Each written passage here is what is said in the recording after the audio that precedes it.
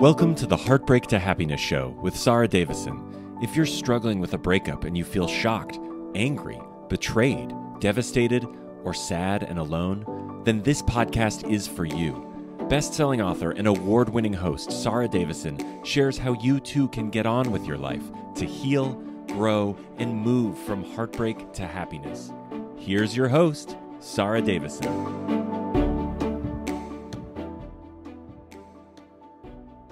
Welcome back to the show. And today, my guest is Carole Mac. Carole is the author of The Gift of the Ladybug. She's an executive producer and the host at wineforfood.com. And her story of overcoming the loss of her child through food bliss is one you will want to hear. So I am super excited to welcome Carole Mac to the show. Welcome, Carole. Thank you so much for having me. I loved our conversation a couple of months ago in New York City so much, and I am just so honored to be on your show. Wow, well, I'm super honored that you're here because your story is so moving and so powerful and such a positive transformation story. For most of us, we don't know how that is even possible. So yeah, I know you're going to inspire so many of my listeners, and there's going to be so much good information. So everyone listening, listen up, get your pens ready, take some notes, because Carole's got some amazing wisdom to share. So Carole, let's start, if we can, at the beginning with your story about how you got into doing the work you do today. Sure. So my story really all relates back to my son, TJ. So about 12 years ago, I was pregnant and I was in Ohio and I was doing real estate, and I was watching the Food Network, and I was like, that's weird. I feel like that's my future. And I didn't really think anything of it. I was like, because that's like not my world right now. I had done food in Chicago previously, but I was on a different path in real estate, and end up having this beautiful baby boy. And we think he's perfectly healthy and amazing. And then we end up finding out that he has a lot of issues. And eventually we find out that he is terminal. So it's the kind of thing where like my whole life just stopped, right? And I did not know how I could possibly live through losing him. And the coolest thing about TJ, my son TJ, was that he taught me how to live. Like, he was literally the most peaceful, wise, like human I've ever known, even as a baby, right? And he, through his eyes and demeanor when I would hold him, it's like he knew he had this terminal illness, but he also knew he was okay. And so he would laugh and have joy and be in the present moment. Like, he would feel pain, but he did not have fear. Like, there was no going back to the doctor and being like, oh, I can't have another shot. He was just absolutely perfectly present and powerful in the way he lived. He lived outside of his circumstance of illness.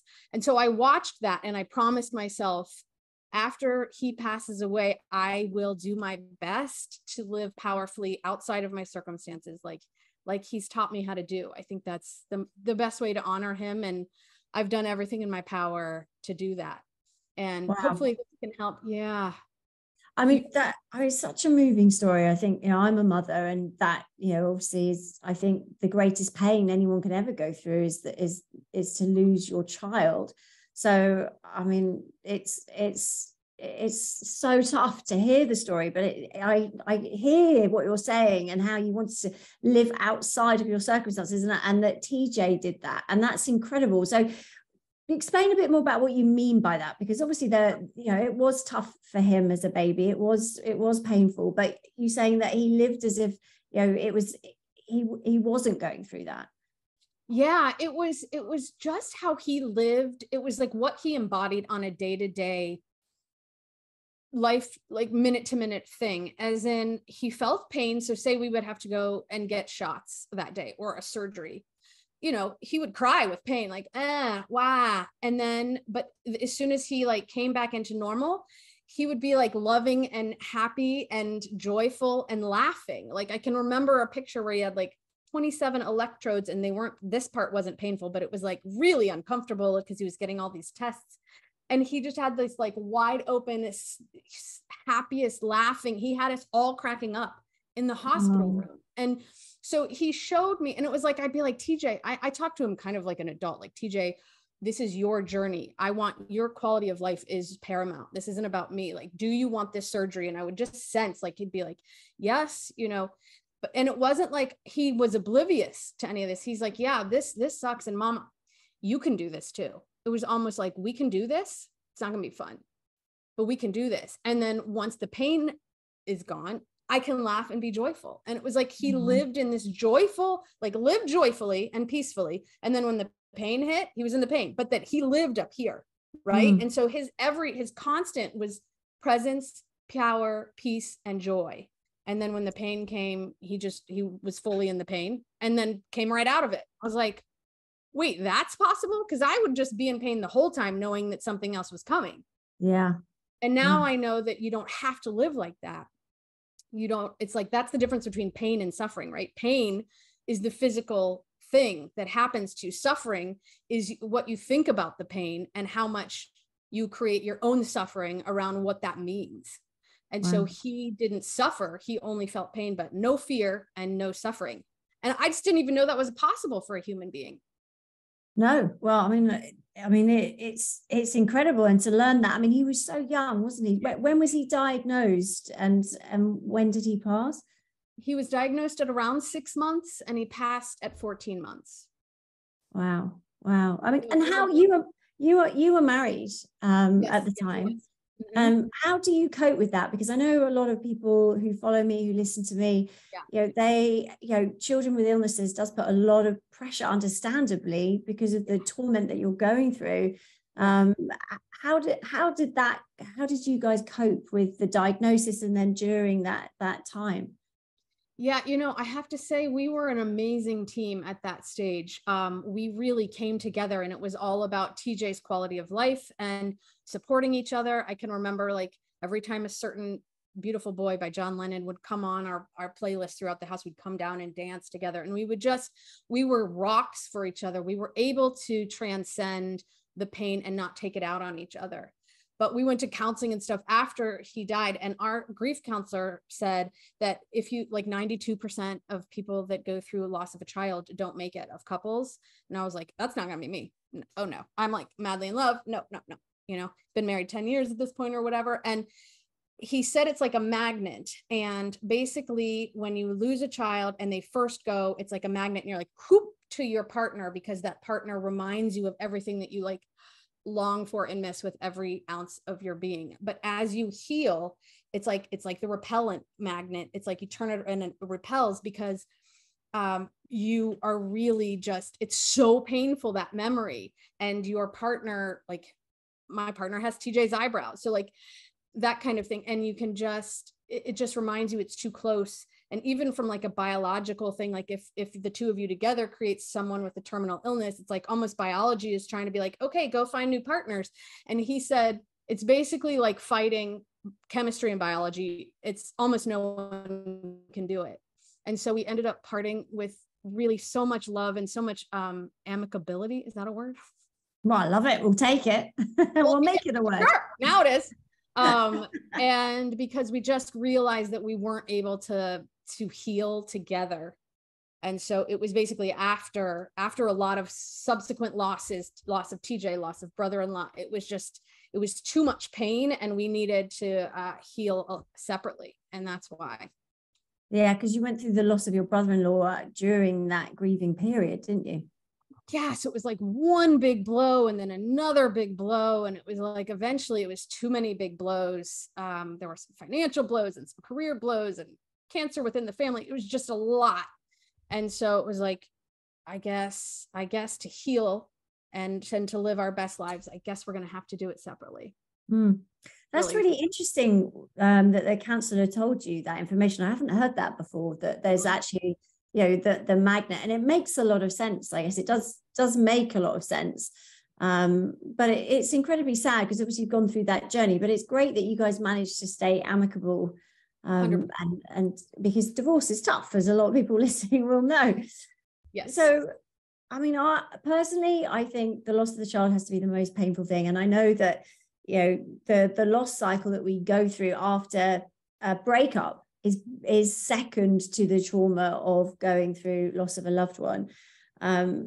We follow the same patterns. It's really interesting that there's the loss cycle, they're going through the denial, then the anger, then the bargaining stage, and the depression, and then coming out to acceptance. That's the roller coaster of a breakup. I mean, I can't even begin, or not, I wouldn't want to obviously just even sort of comment on how bad it could be, but it's probably my greatest fear as a parent.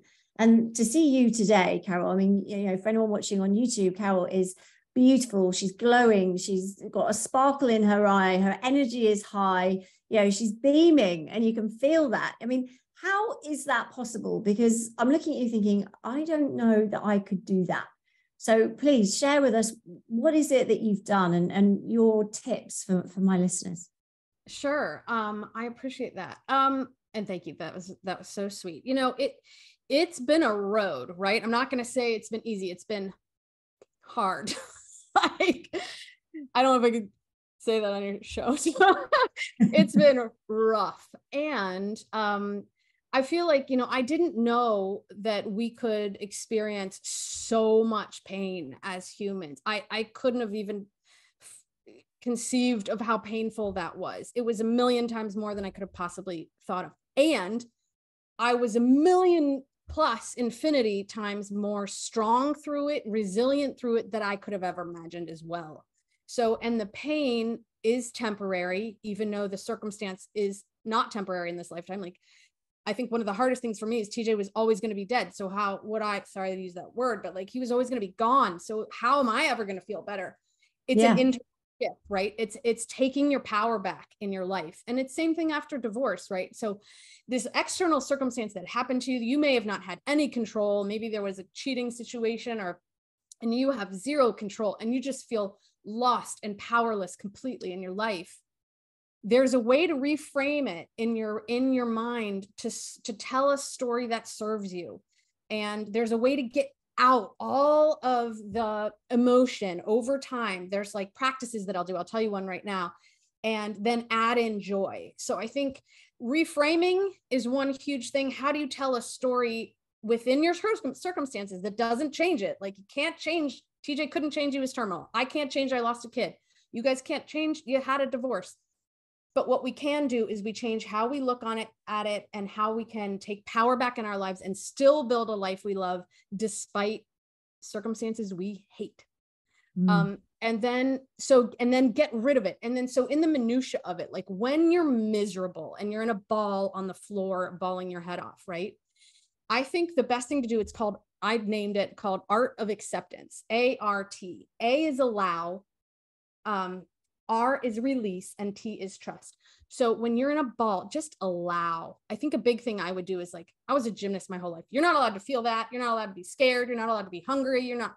And I would be like, ooh, I can't feel that disgusting feeling, right? But what I learned is no, invite it in. Hi, it's okay. It's okay. You know, high anxiety, high fear, high trauma, high sadness, high devastation. It's okay that you're here. I'm going to allow you in, and I'm going to look at you, and I'm going to welcome you in. And then I'm going to just be with you. And then I'm going to release you out. So it's like, allow it in, the shittiest of shit, but then you got to get it out.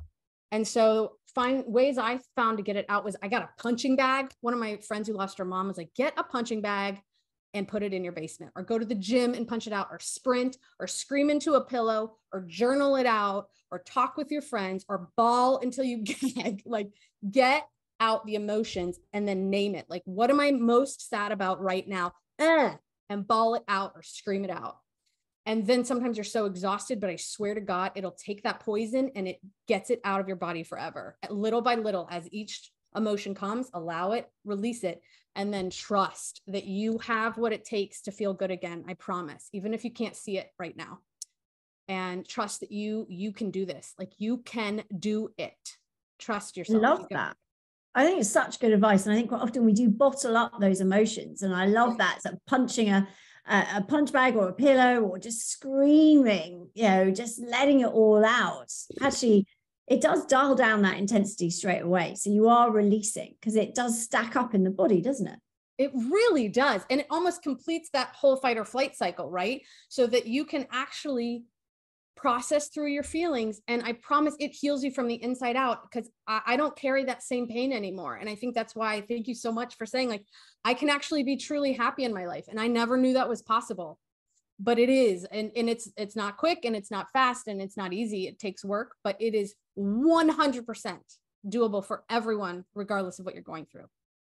Wow. I mean, that's such an empowering message from you, Carole. And it just really resonates. And I love that. I mean, I know that is totally possible with breakup and divorce, but I didn't know it was possible in your scenario. So thank you so much for sharing. I do think that's quite incredible. Now, you had something that happened to you when you were getting that diagnosis and processing what was about to happen for you and your gorgeous boy and your husband. Tell us a little bit about what happened, because I know you've gone on and created something quite amazing from that.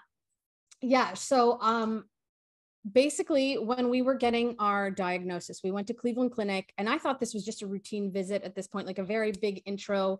And we didn't know what we had, and we knew it was bad, but I didn't know what that meant. Does that mean he's going to live till 40 or be blind or be in a wheelchair? I mean, I can't even believe I'm saying these things out loud. And I had normalized all of those at that point, because we knew it was bad and progressive with no cure or no treatment. What we didn't know was how bad and how soon. And so we're going to Cleveland Clinic, and we didn't even have, like, it wasn't even in a hospital room. It was just in an office, a little tiny white office with the doctor who specialized in the thing that we thought TJ may have. And within 20 minutes, I mean, we had 3 months of extensive testing before. Within 20 minutes, he looks at us and says, your son's probably not going to see his second birthday. This is what he has. This is what's going to happen. Bada, bada, bada. And I mean, that was obviously the toughest news I've ever had in my life. And I was just, I was like out of my head. I couldn't figure out how in a million years I could live through this. I can't reject. And I was in the passenger side on the way home from that appointment of our car. And it was like raining and black and dark, December 14th. And just like barely breathing, like almost catatonic. And I was like, I can't do this. So, I can't live through it. And I remember at that moment when I was like, surrender, like that's nope. I had this divine flash, and it was, I know it was divinity coming through me. And it was basically how TJ taught me how to live. It was this amazing metaphor. And it was these strong horses, cartoon horses randomly, in a circle, like just like my family, like the 6 of my family were there. And I'm holding this little ladybug who's TJ. And somehow I know this in this 3-second flash. And we're all sobbing because we just learned that TJ is going to live this short life. And TJ, the ladybug, looks up at me, mama horse, and is like, why are you crying? Like, I'm genuinely confused. What's wrong? And we're like, you're going to live what? You're living a short life is what, I thought. And he was like, but I'm a ladybug. You guys are horses. I only know how to be a ladybug. I don't know how to be a horse. And it was essentially like, I'm not supposed to live your life. I'm not supposed to live till 80. I'm supposed to live this exact life, and I'm okay. And it was like, wow. Oh my gosh, this is how we're going to get through it. Reframe. Like, how do I this? It was given to me. I didn't do it, but that's how I'm going to reframe. So he went from being a sick child that was like a tragedy to a perfect ladybug where we cherished every single minute with him. Now, don't get me wrong. There was all the fear and terror still, but the reframe, and then he became like our whole family and the whole city of Columbus, Ohio's ladybug. We really treated him as this perfect being that he actually was. And we stopped being so human and fearful about it. It helped. And so, wow. So if any of your listeners could kind of take your circumstance in divorce or heartbreak, and that's not going to change, and we can't change that. And that's not in our power, but how we view it and reframe it and reshape it in a story that can serve you is a really helpful tool. Wow. Amazing. And it's so powerful. And when you say it like that, it seems so simple, doesn't it? Yeah. It's such a simple way, but actually it feels like it's the truth. It feels like that's the reality. It feels like, yeah, and that's such a good coping mechanism as well, to be able to use that in any scenario. It's a transferable life skill, isn't it, for any difficult scenario? It really is. So now that I've learned it from TJ, essentially, I've just incorporated it in my life over and over. Like, oh, it's time for allow, release, trust. I got to get this shit out of me, or it's time for a reframe, or right. And so, I made it into this cute little book, The Gift of the Ladybug. I mean, come on. I love it. I love it. I mean, it's amazing that came to you in the worst moment of your life. Right. And then that is now you've turned that into an Amazon best-selling book, not just a book, an Amazon best-selling book. And you are helping people all over the world, as well as other children and their parents, which to me is just, you've taken that pain and you've turned it into your superpower, and it's helping so many people all around the world. I mean, Carole, it's amazing. Tell us about that. Oh, thank you so much for saying that. So I ended up making it into a book and having it illustrated by this brilliant illustrator, Avi Shelvia, 2 years after TJ passed away, and launched it on his birthday, January 28th. And it became an Amazon bestseller on the first day, which was just stunning. And wow.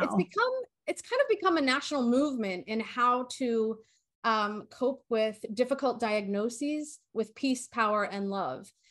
And it's really how to live also with differences and acceptance. It's a book about acceptance. It's this beautiful metaphor about the two horses who have a ladybug son, and the ladybug son teaches the horses that he's okay and perfect exactly as he is. And so it's a really easy metaphor for kids to get, say, if their parents have gone through a divorce and they're really struggling, like, this isn't the life I saw. Like, you're supposed to be a horse, right? Yeah. Like, you're supposed to stay together and we're supposed to be a family unit. Well, sometimes there's a ladybug thrown in there. Sometimes, it was actually never supposed to be this family unit, but maybe there's an uncoupling or a way we can redefine the new family that serves us all even better. And somehow that's going to serve us better. We have to just trust that it's possible, and it's the kind of thing. Yeah. So the book's really great for kids, but also for parents. Like, it helped me more than anything in my life. It's like my Bible of how to live.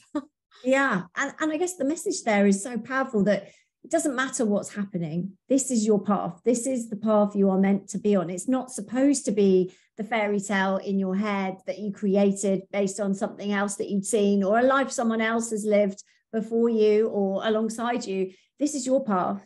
And this is all happening for a reason. I'm a big believer that everything happens for a reason and it serves a purpose. And even though in those huge moments of trauma or pain, where just life takes a curveball swerve the other direction that you were not looking for, you weren't hanging on, and you just got flung across, going, oh my goodness, how do I get back up from this? This is meant to be. Whatever is going on is meant to be. And once you said at the beginning, you can't control that. You can't control those things. You can control how you react to it, and you can control your actions moving forward. And again, like you said, because everything you said is just incredibly spot on, in my opinion, that, it's not easy. It's, we talk about this, and, I talk a lot about it, from divorce, being on the floor, doing the ugly crying, and then getting up and trying to rebuild my life, realizing that it was a toxic relationship as well. And I didn't see that coming. Yeah. But working your way up from there, that adversity makes you stronger. And you can, like you have, turn that into your superpower. And I know you're working with a big charity now as well, aren't you? Yeah, it's fun. So all the proceeds for the book, in one way or the other, help children with critical illness. And so right now we're doing the National Gift of the Ladybug Day, which is a day to celebrate all kids with critical illness, is on TJ's birthday. It was officially registered last year on January 28th. So exciting. Wow. Yes, that's amazing. You've got a national day named after this. This is incredible. I mean, TJ, made TJ legacy for people, for forever moving forward. Yeah, it's just TJ did it, right? I mean, amazing. So, but what we can do is a comfort kit, which is the hardcover plus cute little polka dot, this is TJ essentially, but his name is Polka Dot. It's a little cuddly toy for those that are listening on the podcast. It's a little cuddly toy, ladybug. Yes. Yeah, super cute, super cute. And right? Beautiful, by the way. It's beautiful. Oh, it looks like a work of art. Oh, thank you so much for that. So we have a program where you can give a comfort bundle directly to kids at Make-A-Wish Metro New York. So, and this is going on all year. And we've done a lot of things for the United Mitochondrial Disease Foundation in the past. Right now we're doing Make-A-Wish Metro New York, but also we could do hospitals and, you know, we're always open to any. Wow. I mean, I am blown away by you. I mean, we've met a couple of times now, and every time I meet you, just, you know, your energy is incredible, and your story is so moving. But what you've done with it, Carole, and the way that you've turned that into something that's helping so many people. I mean, you are one incredible woman. Now, for me as well, one of the things that I really wanted to talk to you about on this podcast is really about how you recovered as well, because, you know, I mean, getting yourself back up from there and moving forward. We've talked a little bit about some of those things you do in the moment, but I know that you discovered something else, didn't you? You discovered a whole passion for that has helped you rebuild yourself and also, you know, create, you know, an amazing lifestyle. So tell us a little bit about that part of the story too. Sure. So it's basically around food bliss. So my whole life I've been in love with food and had a food passion and started a food business in Chicago, got off track a little bit in real estate, promised myself I'd go all the way back to food always. And it's me food from now on. And it was about a year, I'd say, after TJ died, and I was going to grief counseling every week and doing everything I could. And like nothing was moving the needle. I was a mess. I was miserable. I had insomnia. I was nauseous all day. I felt like there was like glass in my blood, right? And I'm sure anyone who's going through a hard time right now with divorce and heartbreak, that's how it feels. It feels just like you're missing arms and limbs. It's horrible. It's actually a physical pain, isn't it? Which is something that I think people don't really realize until it happens. You actually are crippled with physical pain, which feels inexplicable because it's an emotional pain. Exactly. And you don't even think it's possible to be this painful, and it is. And it's just, so I was like, okay, this is awful. I'm not living in the promise that I made to myself once I watched TJ. Like I promised I will do my best to live powerfully outside of my circumstances, even after he's gone. That honors him. And I wasn't doing it. I'm like, I'm not living the TJ way. How do I get back to live that way? I don't know. I need something drastic. And I was in the shower. I'll never forget it. And I'm washing her hair. Something drastic. Pretend I'm not in pain. Pretend I'm not in grief. Pretend money doesn't matter. And pretend I have 1 year left to live. What would I do? And I thought, you know what? I mean, obviously I would go, first of all, I would do my dream. Remember back in when I was pregnant watching the Food Network, I would start my dream of a food show. So I'd make my first food show on a blog. 8-episode little first food show of my own. I would go to Italy for 3 months, like long, like I want to live over there and I want to make wine. All of a sudden I got lighter. Well, I'd make wine. Well, I would make cheese. Could I harvest olives? And all of a sudden I was like, oh, I've never felt that relief before in a year. Like that's possible. And I was like, I'm going to figure out a way to do it. And so my husband and I figured out a way to do it. We launched a blog, Chalk Sizzle Pop, and we were there for 3 months. And I made my first little 8-episode TV show on my blog. And he did photography. And we just learned and harvested olives and made wine and made cheese and traded our time for living over there and working on organic farms. And I called it my food bliss moment. And it moved the needle. It was the first thing that moved the needle from getting from pain back to okay again. And the reason it worked, upon reflection, was because it took my passion, it infused my passion, and it was something sort of larger than life.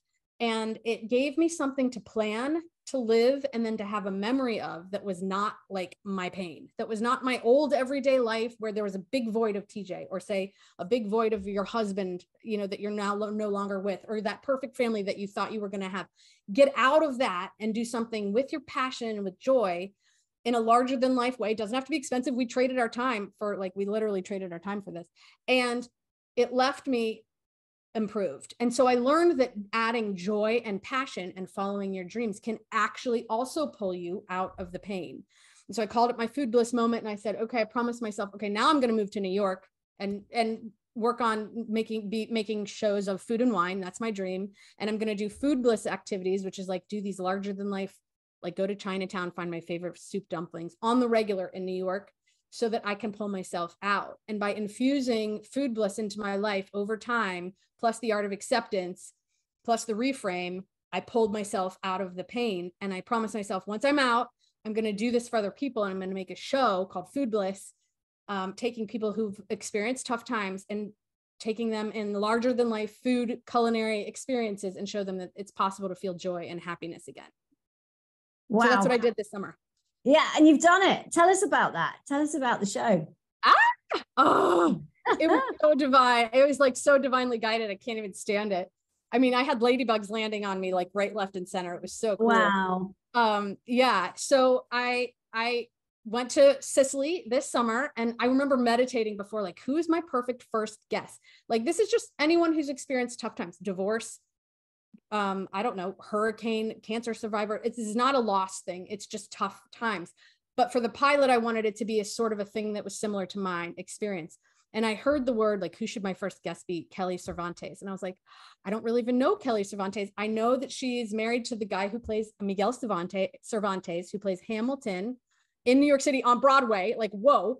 I know. And that's actually, I went to see that exact show with my car, who took me, because she had tickets and she kindly took me when I was in New York. I remember. Yeah, you know, comics, we all went out for lunch that same day. So that night that we met in New York, that's when we went off to Broadway, and she took me to see Hamilton. So yeah, I saw him. Yeah, it was an amazing show. Gosh, I love her so much. And how great that's Miguel Cervantes, right? Yes, he did that having lost a child 3 years ago. Can you believe that? Amazing. I mean, he is an incredible performer. I mean, actor, singer. I mean, his musicality, it was absolutely unbelievable. And I didn't know until afterwards, when I put the pieces together, I was like, oh my goodness, that was the guy who lost his child, and look what he's doing now. So another incredible story. But you went to Sicily with his wife, right? Right. So in that meditation, I heard Kelly Cervantes. I'm like, oh, Kelly Cervantes. Of course, they lost their child 3 years ago to epilepsy. She probably doesn't want to be happy again, or know she's happy. That's where I was at 3 years. Let me check in with her and see if this is something she would be interested in. And within a day, she's like, oh yeah, I'm down. Miguel is down. We're going to do this thing. And she's like, so we went to Sicily. I took her to Sicily on an all expense paid, trip of 4 days of food explosion. So like her favorite food was cannolis, which is why we went to Sicily. So we went to like an award-winning female amazing pastry chef and made cannolis. And we had, we love shrimp. We got shrimp on the Mediterranean, like this red shrimp that's famous in Sicily.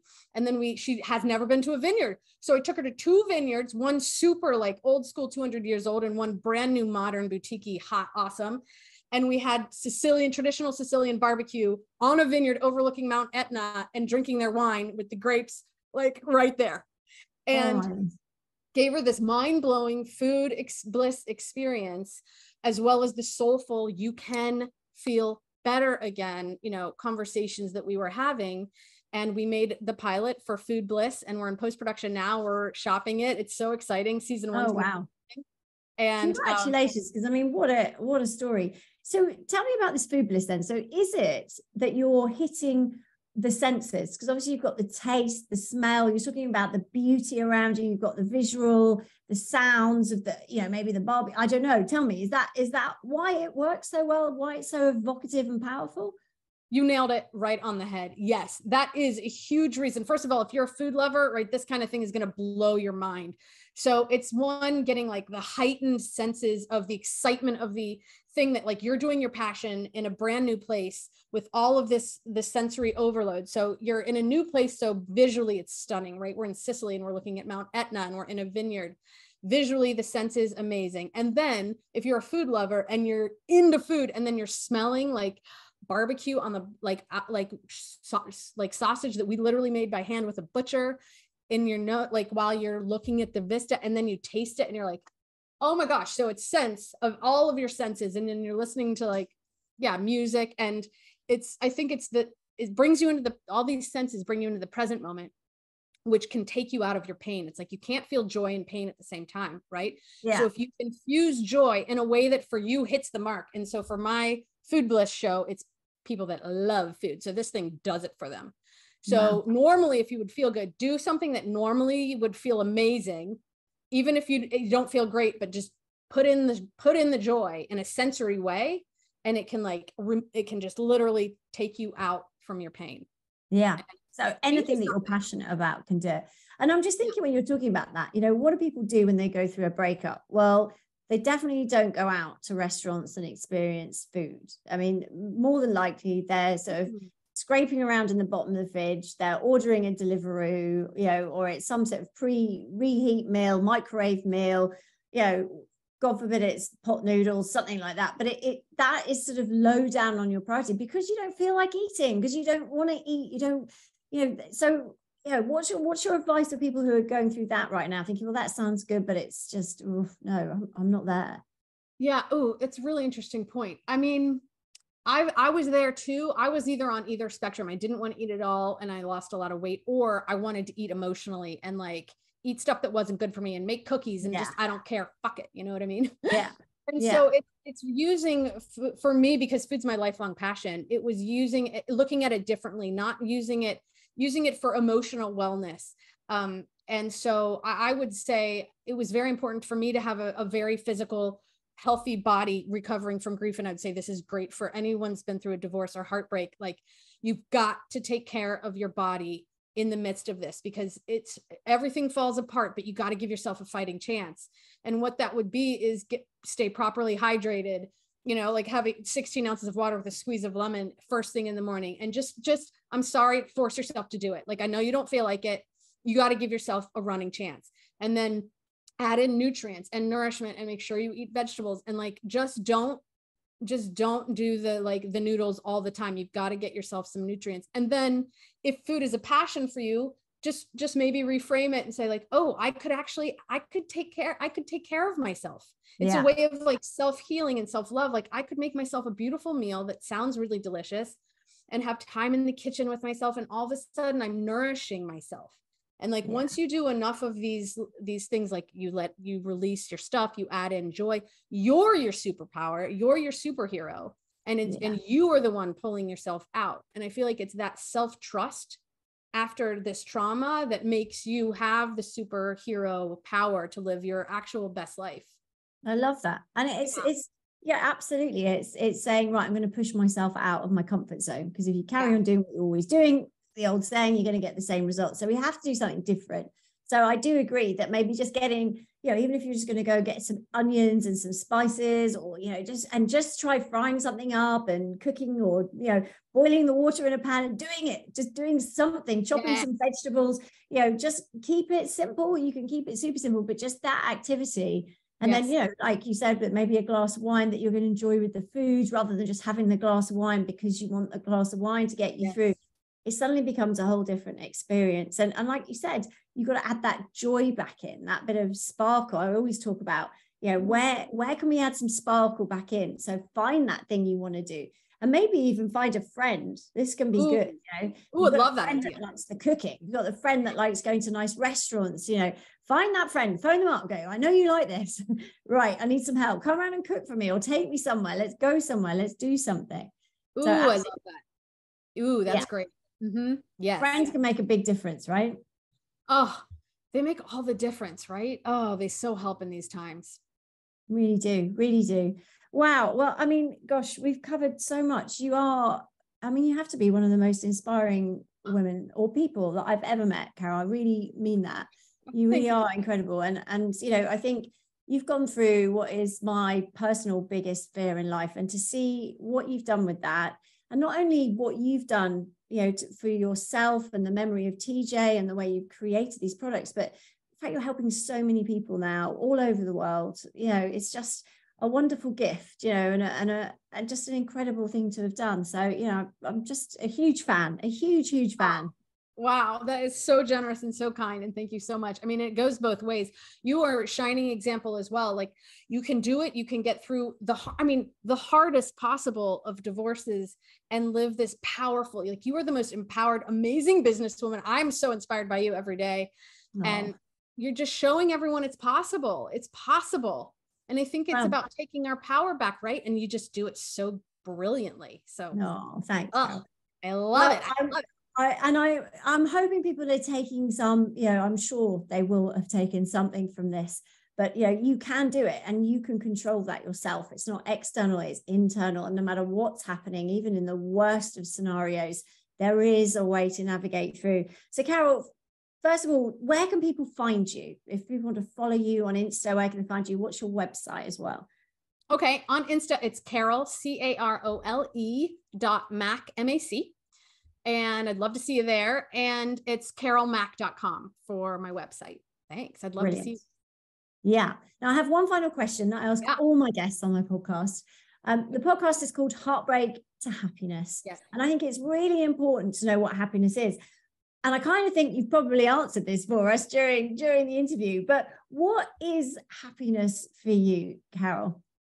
Oh, what a great question. Happiness for me is living in alignment with like my highest and best self. So for me, that's living like on the bedrock of what TJ taught me, like how to live powerfully. It's living powerfully, meaning control your control your like internal circumstances and just choose to be happy, choose to be at peace, choose to be well, and then make your dreams come true and add in a ton of joy and fun. And I love that recipe. I wish we could cook that one up in the kitchen. Exactly. That would be the best. It really would. Well, thank you so much, Carole. You have been an absolutely fabulous guest. Oh, thank you so much. It's been a pleasure. Can't wait to see you again. And no, I can't wait to.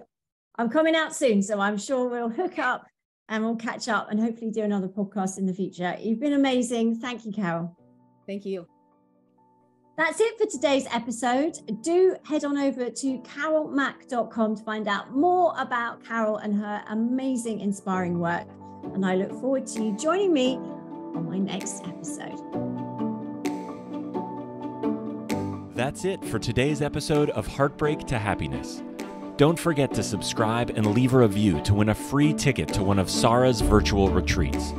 The retreats are a transformative combination of live webinars with Sara herself, coupled with empowering online video programs designed to help you cope better with your breakup and start feeling happy again. For more details, head on over to heartbreaktohappinesspodcast.com, where you can also get a copy of Sara's free gift. Thank you, and join us again on the next episode for another dose of Heartbreak to Happiness.